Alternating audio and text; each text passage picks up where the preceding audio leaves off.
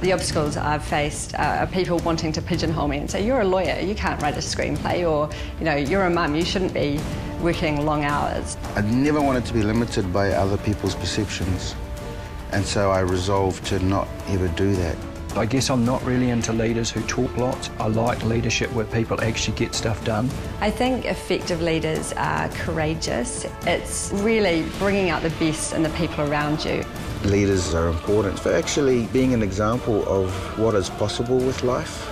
I think it's a challenge to step up as a leader for the first time, though that if you know inside you you've got some leadership abilities or a desire to be a leader, then you do need to step up.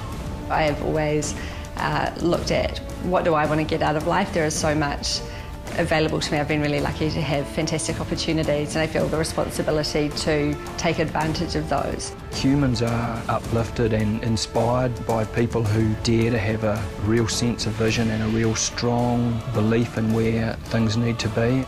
I have a very dear friend who's 70-something, and she gave me some great advice. She said, Oscar, just keep living till you die. I like that.